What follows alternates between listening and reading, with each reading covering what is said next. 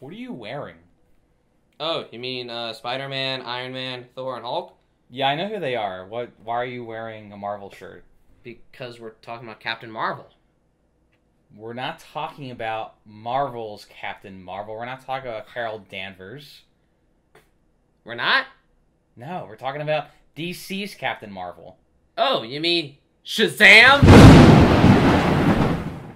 Wow. The wizard gave you powers to change t-shirts? Yeah, I mean, all the cool powers were taken, so I had to settle for that. Well, let's get started. With Shazam. Hi, I'm Chris Pierdomenico. And I'm Dave Pierdomenico. And we are here again with the Philly Film Brothers podcast back after a hiatus. Today we are going to talk about the DC Extended Universe... Shazam! Can you let me finish? DC Extended Universe film... Shazam! And that's just fun to say that word, you know? It is. It's funny. When I saw it, I knew very, very little about the comics. You know, I'm not a huge comic reader. I do like comic book movies, but they were kind of my introduction to the folklore. And, you know, when I heard DC was releasing Shazam, I just kept thinking of that Shaquille O'Neal movie from the 90s. That's Kazam. Kazam. And then apparently, wasn't Shazam the movie that Sinbad was supposedly in? That's right. For many years, a lot of people mistakenly believed that there was, in fact, a 90s movie where Sinbad played a genie, and it was called Shazam. Right. And it's one of those cases of what's called the Mandela effect, where a lot of people have, like, this false memory that they swear they remember, but they're wrong. Like, it never existed, and it's some weird psychological thing as to why their collective memory is wrong. Right. But now there is a Shazam. There is a Shazam. And they actually did do the Sinbad movie, too, as a April Fool's joke. I saw it was like on YouTube or something. Yeah. This one was better. Right off the bat, definitely the most entertaining of all the DC Extended Universe movies. Of all of them. So this is number 7, right? I think number 7? I think so. And yeah, admittedly, I've not seen a majority of the DC Extended Universe movies. I've been very, very busy.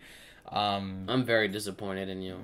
Well, yeah, they let me down a little bit, and Okay, I get that Batman v Superman did. Did you even see Aquaman? I didn't see Aquaman. I hear it's good. It's underwater Star Wars. Sure. It's awesome. What I will say is that with Shazam, I heard Aquaman was good, but with Shazam, it was just a lot of fun. I don't remember I haven't had that much fun at a superhero movie in a long time. Like, I would say, like, actual fun. Maybe the last time was Thor Ragnarok. I think was probably that much fun. In a weird way, it almost feels so. Which he's also in very briefly. But go on. Yes, he is. So you look at something like Suicide Squad, right? Where, you know, they went back and they did reshoots and they had a music video company do a re-edit of the whole movie to make it like fun and in your face with classic rock, because they were trying desperately to make it fun and cool like Guardians of the Galaxy. Mm-hmm. Shazam felt like it was that fun, lighthearted, hilarious DC movie, but it never felt like it was, it's trying to be like this Marvel movie. It was that way on its own. Yeah. What I really liked about it, and it's funny because I knew nothing about Shazam as a character. Neither did I. Starting out, and after I saw the movie, I went back and I looked into him, and the movie for the most part is pretty true to the comic. As far as like a kid becoming a superhero. Kid becomes a superhero by saying the word. He has siblings in the comics. So like Mary is Mary Marvel in the comics. The younger brother, tell me his name. It is escaping me. What's his name? It's not Billy. Billy was Billy Shazam. Batson is Shazam. What is his name? Freddy. Freddy, yes. Freddy, in the comics, he also has a crutch, and all the siblings are represented, and so it's called the Marvel family in the comics. They, of course, and it's very famously, they had to give up the name to Marvel, and so they just became known as the Shazam family. And then DC did it first. They did, but I think it's hard to argue with Marvel since that's their name. Yeah, that might have been some trolling back in the 60s. I guess so. And I believe in the more recent Shazam comics, they were a foster family. Mm-hmm. Like originally they were I think Mary Marvel was the twin sister of Billy Baxton, and then they made it. And I think what really makes this movie work is that it's a movie that's very, very clearly set in the real world. It is. It has that gritty heart to it. The fact that it's set in Philly. Yeah, I love that. And I was disappointed. Most of it was filmed in Vancouver, I believe. But it's set in Philly. It's set in Philly. First superhero movie set in Philly, unless you count Unbreakable. Yeah, well, and Glass. And Glass. But no, it was cool to see that. In my review of it, I mentioned that so much of the DC universe is you have, Aquaman, the rightful heir to the throne of Atlantis. You have Wonder Woman, a demigod who's a daughter of Zeus. Mm-hmm. You have Bruce Wayne, billionaire. Mm-hmm. Billy Batson and his alter ego Shazam. It feels like he is the superhero of the people. Yeah. Coming from a foster family, coming from, he's not rich, he's not famous, he's not of nobility or royal blood. He's just a kid. Mm-hmm. And he's, in a lot of ways, he's like DC Spider-Man. Kind of, in that it's very much grounded in the real world. And I think also what really makes this work is if you take out all of the superhero elements, it really works as a drama. It does, as a teen drama. In addition to, it's hilarious, it's lots of fun, but it has a lot of heart. It has a lot of heart. About him finding who his family is, about him, trying to find his mom. That was heartbreaking. It was. And it sends such a positive message about families and different kinds of families and foster families. They're a very diverse group. And really kind of reminded me of how I felt like at the end of Guardians of the Galaxy 2. Mm-hmm. Except not with aliens or on distant worlds, but it's just some kid in a foster family in Philly. Like, you could believe they're real people. And then adding that superhero element into it just makes it so much more interesting, where you have, what would happen if you introduced this supernatural element into already really great characters that we want to root for. And it approaches it like people, like, I know Superman and Batman exist in this world, but it treats it as people that haven't really encountered any of this magic before. Because it's Philly. It's Philly, right? Yeah, it's not much. Which it's funny because I guess Philly exists in the same land as Gotham and Metropolis, yeah, and Atlantis, which is kind of cool. No, I think that because of those cities, they get all the attention. Philly's forgotten. Yeah, that's why they needed Shazam. That's kind of why it works. It drew me in almost immediately because it almost starts like a horror film. So when I saw 1970, whatever it was, I kind of immediately knew that I'm like, oh, this is the villain. This is his. This has to be the villain's backstory because I knew it took place in Modern House. But that's just me. I think anyone, I thought that.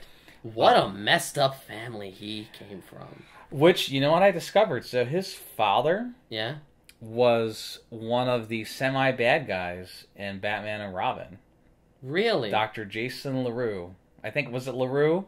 The guy who created Poison Ivy. No, he created Bane. And then Poison Ivy, yeah. Which I didn't even recognize him, but oh my God. That was him. So he was in another DC movie years ago. Are you telling me that Batman and Robin is part of the DCEU? No, it's a different character. And that years after being that ridiculous as George Clooney, that's why Batfleck is so moody? Because he lived through that's the exactly Bat what card? happened. That's exactly what happened. Okay. Yeah. I buy it. Okay. But yeah, no, it starts out like it does start out like a horror movie, and that was of interest to you. When he's transported to meet the wizard, it is like out of a horror movie, like the 7 deadly sins. Mm-hmm. The statues. That place is creepy as hell.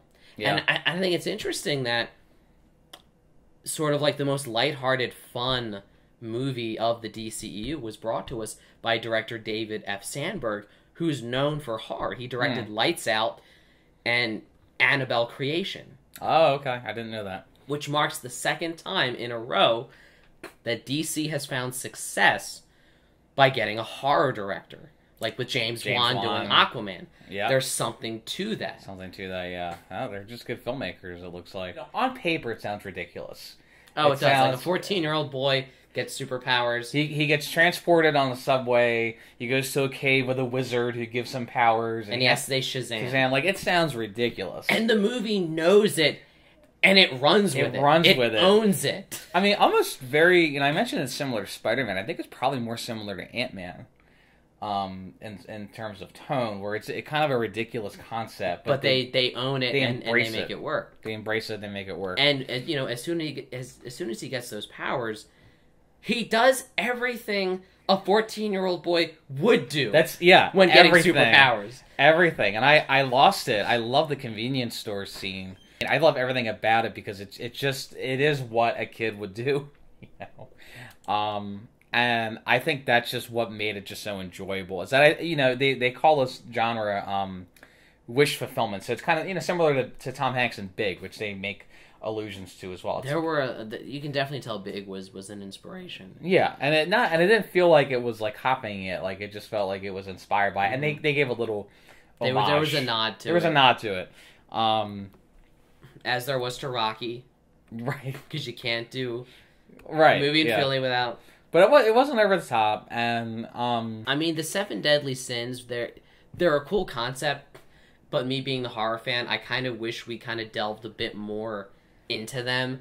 I feel like there's like a really disturbing backstory to them that I wanted to see. No, see, I think we got just enough of them as we needed. And maybe that's me. I love horror movies. The villain wasn't that interesting. Like, I liked... He was a little interesting. Like, you could tell at least his reasoning for doing what he was doing, even if you disagreed with it.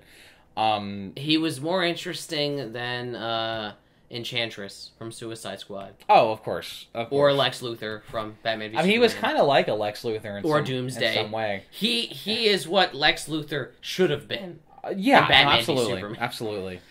And when he's at their foster house and he's threatening the kids, like, you really feel that. Like, you really feel for them because suddenly you have this, this drama about these kids kind of being faced. Oh my gosh, like, they could actually die from this. I remember thinking... In a weird way, the stakes feel higher there than they do with Zod and Superman throwing each other into skyscrapers. They really did, yeah. Because it felt real. That's a really good point. I really felt for those kids. I wanted them to be okay. It felt like you felt like these kids have been through so much. You see them get bullied at school. They've struggled to find a sense of family. And they're all that Billy has now. And then I don't know if our theater cheered or not, but when Billy goes into the cave dimension to face off with the bad guy, I love when the kids just show up and they shoot like a Nerf gun at him, and someone throws like the Batarang at him. He had a mid-condition Batarang, right? It was a real Batarang. He bought from eBay, and that was just so cool. And it could have been really cheesy having them all turn into superheroes at the end, but it felt like it was earned. It worked. Because you really liked all those characters, and I think it solidified that undertone of like family can do anything.